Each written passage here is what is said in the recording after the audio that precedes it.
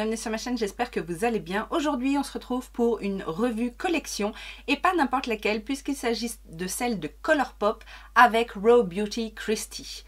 Oui, Raw Beauty Christie, si vous ne la connaissez pas, je vous invite à découvrir sa chaîne, je vous la mettrai en petit i. Alors c'est en anglais, c'est une américaine, mais quelle américaine et quelle youtubeuse beauté, je l'adore. Ça fait déjà un petit moment que je la suis, elle est très drôle, elle est plutôt sympathique à suivre.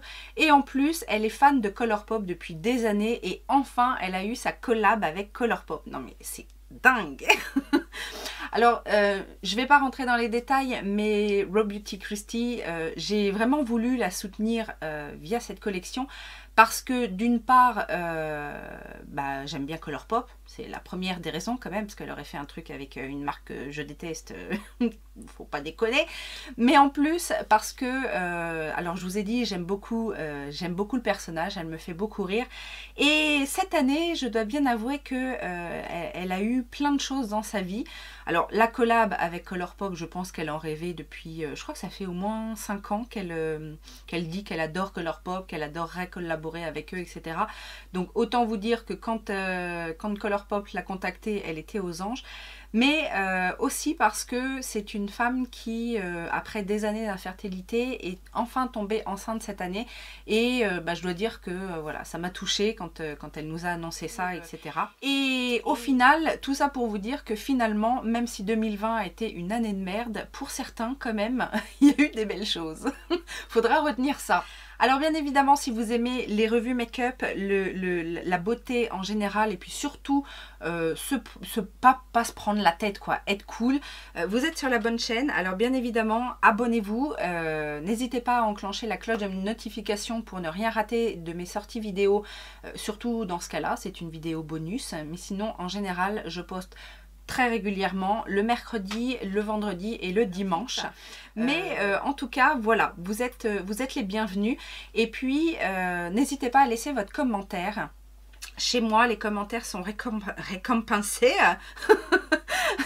Oui, parce que j'ai décidé de gâter ma communauté et pas forcément par le biais de concours. Et quoique, en décembre, soyez attentifs parce qu'il va se passer des choses. Mais parce que, voilà, je vous adore et que j'aime aussi partager avec vous. Donc, voilà. Une fois que tout ça est dit, on va maintenant passer à la collection puisque je vous ai dit, j'ai voulu soutenir Raw Beauty Christie avec cette collection et puis en plus il faut avouer que la collection me plaisait beaucoup, donc j'ai pris toute la collection comme ça, pas de souci. Alors mauvaise nouvelle, elle est en rupture pour le moment, je pense qu'il va y avoir un réassort mais je n'ai pas les dates. Les pros Colourpop, n'hésitez pas à nous mettre ça en commentaire. Et puis, je vais vous faire un look, celui-ci. Je vous ai dit, non, je vous ai pas dit d'ailleurs. J'ai posté ce look sur Instagram. Dès que j'ai reçu la collection, bien évidemment, j'ai pas pu m'empêcher, j'ai mis les doigts dedans. Sur un premier look, en fait, vous savez, quand on a une nouvelle palette, on aime bien mettre un maximum de couleurs, etc. Et en fait, j'avais l'impression que dans cette palette, toutes les couleurs n'iraient pas ensemble. Et finalement, tout se marie assez bien. Donc voilà, ça a rendu ça. Je vous ai demandé si vous vouliez une revue. Vous avez été nombreuses à me dire, bien sûr, on veut une revue. Donc, c'est parti. Alors, la collection est une petite collection, enfin... C'est correct. J'aurais voulu d'autres choses, mais c'est correct. On a bien évidemment dans cette collection des Super Shock Shadow. En fait, vous savez, c'est petit fard crème. Entre la crème et la mousse, on ne sait pas trop. C'est une des spécialités Colourpop, hein, bien évidemment. Et on a que des Ultra Glitter, si je ne me trompe. Alors, je vais vous les montrer hein, de plus près. Alors, on va commencer avec Campfire, qui est un orange métallique avec des petits shifts argentés et gold. On a ensuite Like a Moss, qui est un doré métallique avec des sous-tons olive. On a ensuite Mycelium, qui lui est un gold pâle avec des reflets argentés et gold. Et enfin, on a Olympique, qui est un ivoire froid avec des paillettes argentées. Alors les petits ultra glitter, là, enfin les super les Super Shock Shadow. On aime, c'est une texture super fine, en plus c'est des ultra glitter, donc ils sont très pailletés, très scintillants et superbes pour rehausser un make-up sur la paupière, surtout si vous utilisez des mats de la palette, parce que vous allez voir il y a pas mal de mats dans cette palette. Ça vient habiller le make-up et c'est tout de suite beaucoup plus joli. Alors les Super Shock Shadow normalement sont vendus 7 $. Alors je ne sais pas, parce que là en ce moment Colourpop fait des promotions pour le Black Friday, il va certainement y avoir le Cyber Monday, etc. Je ne sais pas si ça va être en stock de nouveau avant la fin des soldes, mais bon, déjà 7 $, c'est pas cher. Ensuite, dans cette collection, on a 3 liners, enfin 3 crayons. Alors, ce sont les gel eyeliner, en fait. Donc, ce sont des crayons... alors, je sais pas s'ils sont waterproof, mais en tout cas, ils tiennent très bien. Ils sont très crémeux, ils sont très pigmentés et je les aime beaucoup. J'en ai énormément. Et j'ai l'impression même que par rapport aux premiers que j'ai eu de la marque, j'ai l'impression qu'ils sont encore plus intenses que les autres. Donc au niveau des couleurs, en plus moi ça m'intéressait pas mal, puisque on a un jaune là, un jaune tournesol, on a un joli vert forêt et on a un marron moyen. Donc je trouve la sélection superbe, surtout que bien évidemment ça va avec l'ensemble de la collection et surtout la palette. On a ensuite 2 gloss, donc ce sont les dernières textures les luxe gloss. On en a un qui s'appelle Wildflower, qui est un petit rosé, ouais, rosé assez pâle, mais bon, on ne voit pas trop de coloration sur les lèvres. Et l'autre, c'est la teinte glacier, donc qui est, lui, par contre, pailleté. Et j'ai trop rien à dire sur ces gloss, ils sont assez classiques, j'ai envie de dire. Et on va enfin parler de la palette, puisque bien évidemment que cette palette me donnait très envie.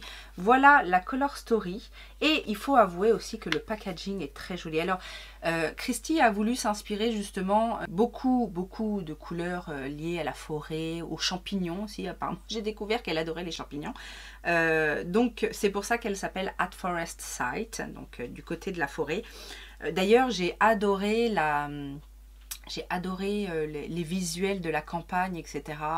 En plus, bien évidemment, Christy est enceinte, donc elle est sublimée dans une magnifique robe avec un superbe make-up. Enfin bon, bref, tout ça pour vous dire que dans cette palette, donc on a 12 fards et seulement deux fards pailletés, donc le Evergreen et le West Coast. Sinon tout le reste c'est des mats, sauf le Let It Rain ici qui est un phare mat avec des petites particules nacrées. Donc on va regarder de plus près les swatchs. Donc on va avoir la teinte Puffball qui est un brun jaune moyen mat.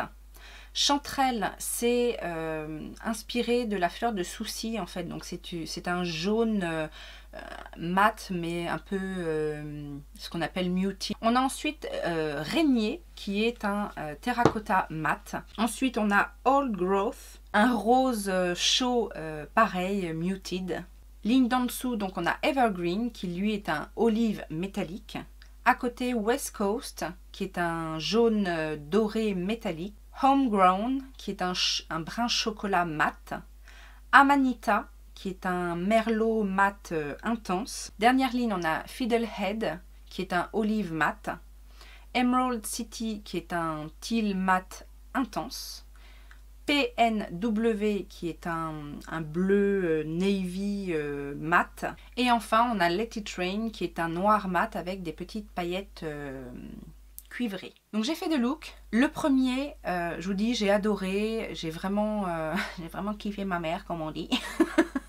Les couleurs se marient très bien entre elles, c'est très pigmenté. Après, attention à certains fards parce que c'est quand même assez poudreux, mais dans l'ensemble, je suis assez contente. Je suis contente aussi, enfin je suis contente. Pour celles qui ne veulent que la palette, c'est vrai que deux métalliques scintillants, etc. ça peut être un petit peu juste, surtout quand on a l'habitude des Colourpop. Les palettes Colourpop en général sont assez équilibrées dans ce sens, sauf quand elles sont bien évidemment que uniquement des mats dans les petites palettes de 9 fards. Maintenant je trouve que les Super Shock Shadow se marient très bien en complément. Donc voilà, après c'est un choix qui a été fait. Mais en tout cas, moi j'ai bien aimé utiliser ces produits. Je vais vous laisser regarder le tuto. Et puis on se retrouve à la fin pour la conclusion et vous dire ce que je pense de tous ces produits. Alors on va commencer avec la teinte Emerald City, donc le petit vert moyen qui est ici. Je prends un pinceau estompeur, c'est assez poudreux, et je vais venir commencer à définir mon creux.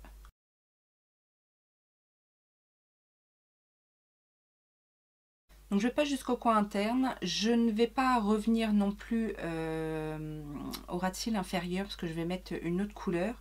J'estompe légèrement les bords, mais pas trop parce que je vais prendre une teinte de transition. Donc justement, en teinte de transition, je vais prendre le petit vert un peu kaki qui s'appelle Fiddlehead. Je reprends un pinceau, là c'est un Luxi 227, c'est un petit blender. J'en prends un petit peu, pas trop, et je vais venir juste travailler les bords. Ensuite, un pinceau plat, là c'est le Eye Shading, le E55 de Sigma, et je vais prendre la teinte PNW, qui est ce bleu teal qui a l'air magnifique. Encore un peu poudreux, donc attention. Et je viens le mettre en coin externe, un peu en oblique comme ça.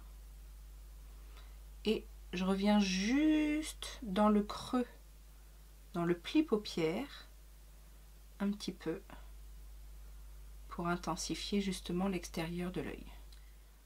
J'hésite pas à revenir fondre un petit peu les couleurs pour pas qu'il y ait de barres. Un autre pinceau plat un petit peu large, là c'est le Eyeshadow Sea Brush de chez ELF, donc comme ceci. Et je vais prendre la teinte Puff Ball, encore une fois c'est un petit peu poudreux. Et je vais venir sur le centre de la paupière, histoire d'avoir une toile de fond en fait, parce qu'on va mettre un petit fard lumineux. Mais du coup pas sur paupière nue, donc je le mets vraiment au centre, je dégrade un petit peu le vert et le bleu teal. Un autre pinceau estompeur, cette fois c'est le Sigma Blending E25, donc un petit peu plus fluffy. Et là je vais prendre la teinte Chanterelle, qui est le jaune de la palette, qui est très poudreux aussi. Et là je vais venir donc dans le coin interne, déposer la couleur, et après je remonte vers le vert mais qui nous a servi à estomper. Je prends ensuite le Super Choc, donc le Like a Moss, donc qui est un ultra glitter, qui est beaucoup plus doré en fait que la teinte Evergreen qui est dans la palette. Et donc du coup je viens, c'est tout doux, je viens frotter légèrement mon doigt dessus. Et je vais venir le poser sur la paupière mobile, là où on a posé le Puff Ball. Donc j'en mets une première couche et j'hésite pas à en revenir, en prendre un peu pour intensifier plus au centre de la paupière, pour qu'il y ait plus de lumineux. Je prends ensuite la teinte Olympique, j'en prends un peu sur un pinceau mousse et je vais l'appliquer sous le sourcil. Donc attention, c'est très pailleté, hein. Encore une fois c'est un ultra glitter, mais là je me dis que ça peut le faire. Je prends ensuite l'eyeliner, donc le vert qui est le Spare Timey. Je vais venir faire un ras de cils en base et un peu dans la muqueuse. Je ne reviens pas complètement à l'intérieur de l'œil. Avant que ce soit complètement sec, j'estompe un petit peu avec un petit pinceau estompeur. Là c'est un Morphe en collaboration avec Sawiti. Et du coup je vais prendre la teinte PW. Oh, à chaque fois je vais mettre le W avant. PNW. Et je vais venir connecter mon ras de cils inférieur et supérieur.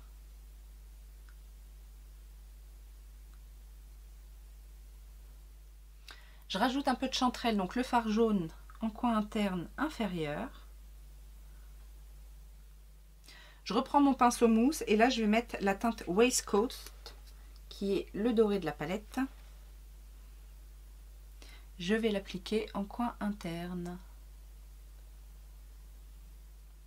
Je reprends mon pinceau avec lequel j'ai utilisé le fard vert Final Head et je viens juste dégrader mes bords.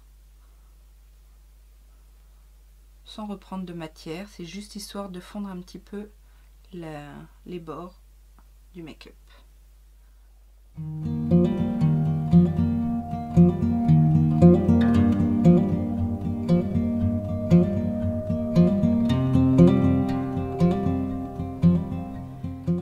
Voilà, donc j'espère que ce petit tuto vous aura plu. Alors, la première des choses à savoir, c'est que j'aime cette collection et cette palette. J'aime beaucoup l'harmonie, c'est bien évidemment des couleurs qui m'inspirent. Je trouve que le choix des teintes est aussi très versatile puisque on a une tonalité de vert, mais on a aussi des bruns, des teintes qui tirent sur le rouge, des teintes chaudes. On peut, je pense, faire beaucoup de choses avec ces teintes-là. Et surtout que dans les teintes foncées, parce qu'il y a beaucoup de teintes foncées finalement, dans les teintes foncées, je trouve qu'il y a des choses qui peuvent très bien se marier. Notamment, j'ai travaillé justement sur le premier look, pas sur celui-ci, mais sur le premier look, j'ai travaillé la teinte Amarita et je pensais pas franchement pouvoir l'associer avec la teinte PNW ici, qui est le bleu teal. Et puis finalement, on arrive à mettre des petites touches et ce qui est bien justement, c'est qu'on arrive à voir toutes les nuances des couleurs. Donc, ça c'est clair qu'il y a de la pigmentation. Après, attention aux teintes. La plupart, enfin toutes celles que j'ai travaillées en tout cas, sont très poudreuses. C'est le seul inconvénient. Et d'ailleurs sur ce look là, j'ai eu beaucoup de chutes. J'ai dû venir nettoyer. Heureusement, j'avais pas fait mon teint avant, mais j'ai eu beaucoup de chutes quand même. La petite astuce quand c'est comme ça, mais ça n'empêche pas, parce que là, même en faisant ça, j'ai eu des chutes, c'est vraiment de venir caresser, même quand vous avez un pinceau estompeur très fluffy, plutôt que de tapoter comme ça dans le fard où ça va faire plein de chutes, voilà, de poudre. Venez caresser vraiment le pan pour quand même prélever, mais sans faire trop de d'éclat de matière. À part ça, toutes les teintes sont très pigmentées et je vous dis, on les voit très bien, elles se différencient bien sur la paupière et ça, c'est un vrai plaisir. Après, quoi d'autre? Bah, pas grand chose, franchement j'ai beaucoup aimé la color story, l'intensité, c'est vraiment juste le petit problème de chute, mais quand on le sait, après on prend ses précautions et c'est bon. Les Super Shock Shadow, je ne reviens pas dessus, je les trouve très beaux, ils sont égaux à ce que je connais de la qualité Colourpop à ce niveau-là. Un coup de cœur sur la teinte Like a Moss. Alors au début, j'ai cru un petit peu que la teinte Like a Moss ressemblerait un peu à la Evergreen, donc qui est le olive ici, et en fait pas du tout. On a vraiment deux teintes différentes, sachant que le Color Shock est beaucoup plus doré, alors que la teinte Evergreen est beaucoup plus verte en fait. Alors, et puis voilà les deux teintes. Donc finalement, même si elles tournent autour de la même idée, on est vraiment sur deux teintes différentes. Le Evergreen est peut-être un petit peu plus duochrome, alors que le Like a Moss est plus scintillant en fait. Mais ce sont bien évidemment deux superbes teintes à travailler, faciles à travailler l'une comme l'autre. Vous l'aurez compris, la palette c'est un coup de cœur et je suis ravie. Je suis ravie également des crayons, des liners, puisque super qualité, super crémeux, ils tiennent super bien. Je suis contente aussi du petit jaune moutarde là, parce que j'avais pas du tout ce genre de teinte. Même le vert, même si j'ai beaucoup de crayons verts, c'est un vert vraiment, un vert forêt intense et je suis contente de l'avoir. Le marron, bon, j'ai c'est un peu moins folichon, mais c'est toujours bien d'avoir un crayon marron. Et on va finir avec les glosses. Alors, c'est peut-être les produits qui m'ont le moins emballé dans le lot parce que déjà d'une, je suis moins gloss que rouge à lèvres.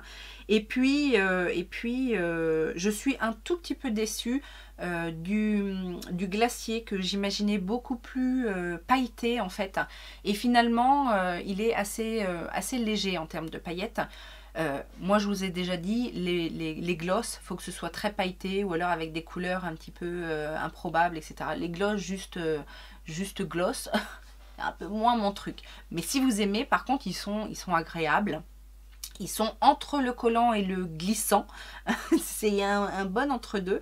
Maintenant, voilà, j'ai pris toute la collection, c'était dans le bundle, ça ne me dérange pas, mais je ne les aurais pas pris sinon à l'unité. Voilà, j'espère que la revue vous aura plu.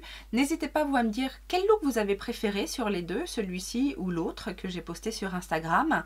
N'hésitez pas à me dire si la collection vous plaît et dans ce cas-là, si vous avez craqué, si vous allez craquer ou encore quel produit vous intéresse le plus. Je vous laisse donc mettre vos commentaires. Je vous souhaite un bon week-end. Je vous souhaite aussi un bon shopping puisqu'on est en plein dans le Black Friday.